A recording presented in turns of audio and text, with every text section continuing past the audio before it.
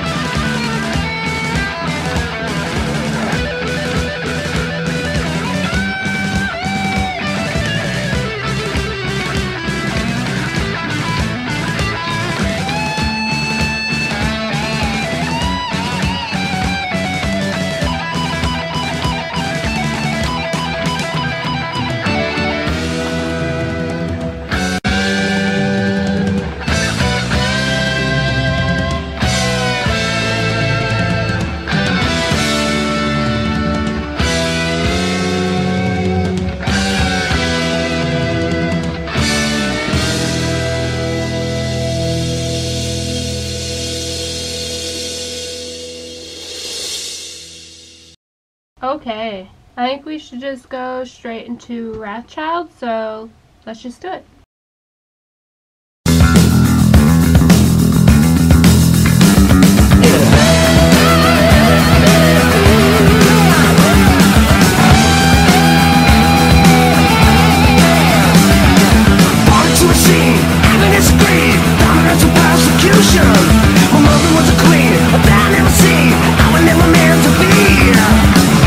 Now I spend my time looking all around.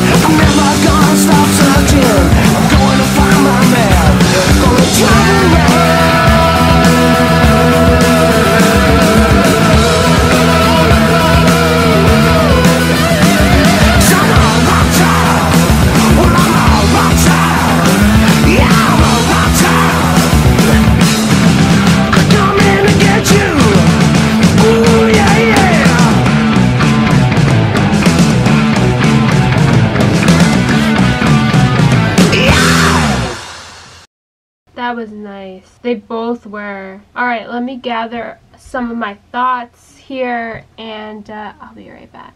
The Ides of March. That's what we're going to start with first. And I said at the beginning that I was really excited to do this one in particular, and there's a reason for that. I'm big into history. I get it from my dad. We have watched a lot of History Channel together. Whenever I call him, he will tell me stuff that he has watched or read that he thinks I'll find interesting, and vice versa. So to understand the meaning behind this track, this instrumental, this opener, whichever title you want to give it, you have to understand the title of the track. And the Ides of March is something, being Italian, is very important within my culture's history. So a little history lesson, if you guys don't mind, for those who might not understand. And if I get any of this wrong, please let me know respectfully, okay? We're gonna first break down the title of the song, because this is going to explain what the instrumental is screaming out to you as it's being played. First, Ides. What does that mean? Well, if you go back to Roman Empire times, the Romans are where we get the 12-month calendar. 365 days, 12-month calendar that we go by now. But back then, they didn't go by that like we do. They used a different type of way of telling the time of month. They used 3 different names to describe the month. One for the beginning, one for the middle, and one for the end. And that's where Ides comes in. Ides, if I remember correctly, is the middle of the month, I believe. I may be wrong. It might be the beginning. It's one of the two. I do know that. It's been a while since I looked into this. I may be mistaking it. And whenever I think it's one thing, it's the opposite. So I'm thinking it's the middle. It's probably the beginning. But anyways, it is describing the time of the month by using 3 different names instead of doing what we do with individual days. So the name Ides of March talking about a certain particular time of the month. Another reason this title is very important is because the Ides of March is when Julius Caesar was assassinated, and that's how we can sit here and look at kind of what this instrumental is kind of speaking to us and doing. So that's a little history lesson. It's actually very interesting, the whole 3 different times of the month. So there's Ides, there's Nuns, I think is the other one, and there's one more, and I can't off the top of my head recall what it is. But if you know about this, I'd love to see who all in the comment section does know about this topic, because I mean it is a part of my culture's history, so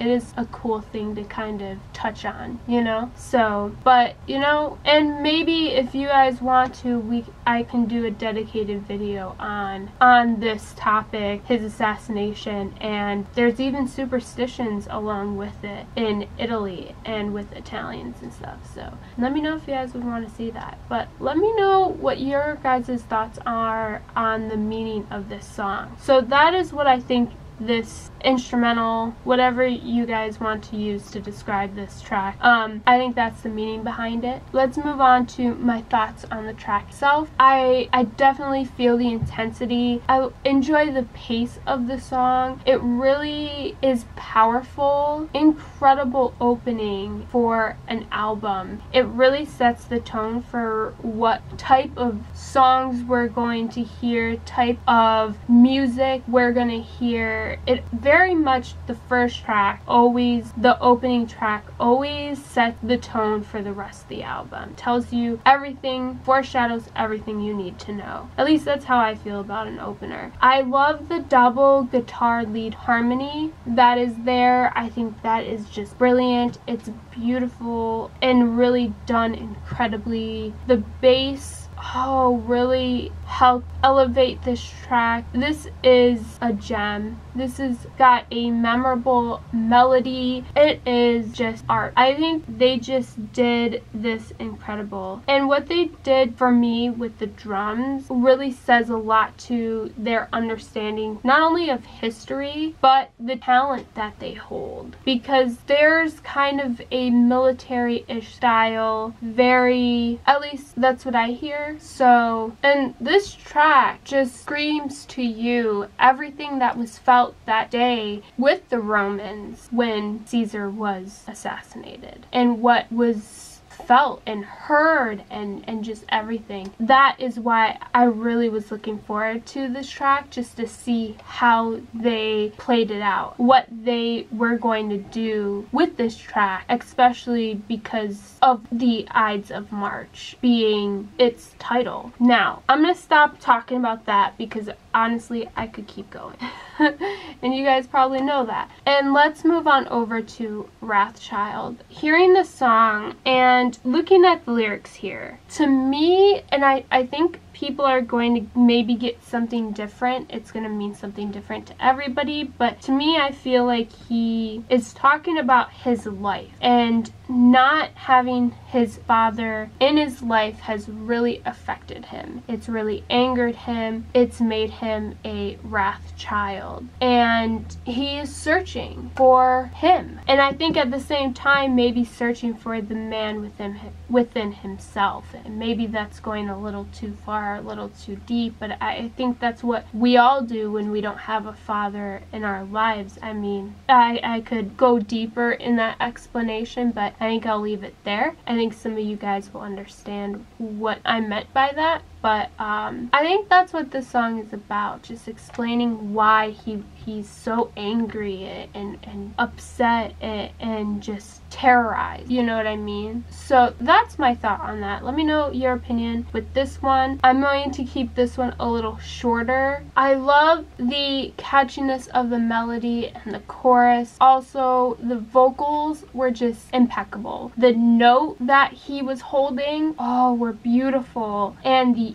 attitude that was put forth within his vocals to really push the narrative of that anger really gave it forth the storytelling, and it's just incredible. This song was pure fire, okay? I also enjoyed how it was quite bass-centric, and for me, I feel like I heard a bit of Zeppelin in this, like some Zeppelin influence, and like maybe towards the middle section. Maybe it's just me. Let me know what you guys think about that. And these lyrics are pure poetry. I mean, my mother was a queen, my dad was never seen, I was never meant to be. If that don't resonate with people, if that don't send chills down your spine, I don't know what will. I mean, it's relatable. It's people will understand and completely get where he is coming from. And with that, it makes it relevant. And it's always going to be, that makes it timeless. Because you can put this song at any time in the future, people are going to understand these lyrics and resonate with them. It's just incredible. So those are my thoughts on both of these songs. Let me know your opinions in the comment section down below. With that, thank you guys so much for watching. Stay safe and well, and I'll see you in the next one. Bye.